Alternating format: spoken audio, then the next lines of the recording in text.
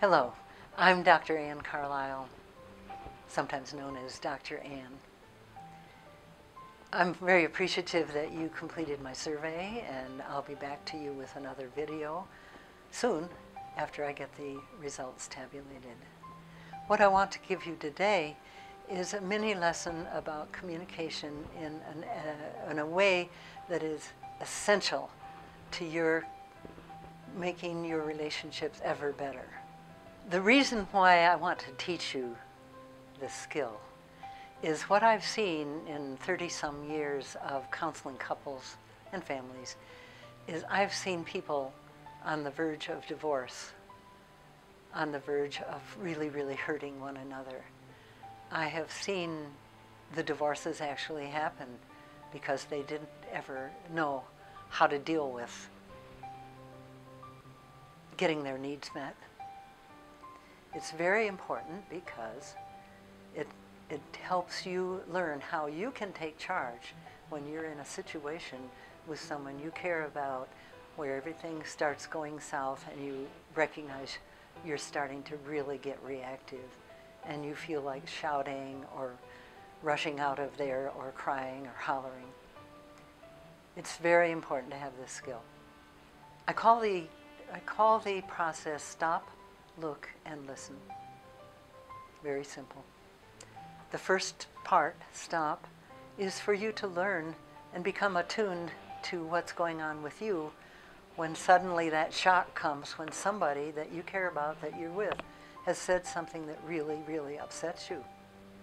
So you stop and take a deep breath so you can recover your groundedness and maybe even relax. A typical behavior that people have when they are triggered can be really, really dramatic. Yell and scream, go suddenly silent, or actually leave in a huff. It's bad. Relationships will not get resolved with the reactivity involved. Step 2 is the next part. Once you've been able to calm yourself and ground yourself, even though you might be of heightened awareness, please look softly at the other person with curiosity, with warmth if you can, to find out who is this person and what is going on in their world. I really don't get it.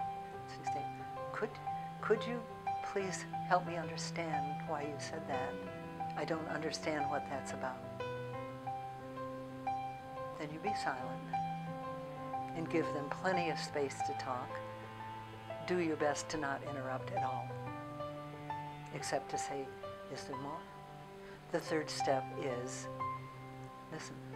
It's a huge skill and so powerful. If you learn to listen, to learn about what that person's world is like, you're going to be way ahead of most of the population of the world in being able to stop a crisis from happening in your relationship. So the recap here is stop, look, and listen is a simple tool for you to learn and practice being able to get grounded and looking at and making it safe for the other person to share what's going on, and then for you to listen and really understand. There's some wisdom from Stephen Covey. It's beautiful. Seek first to understand, and then to be understood. Then you'll be a hero to whoever it is.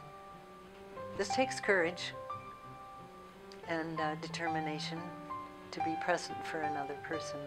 Most of us are pretty selfish at the bottom of it all.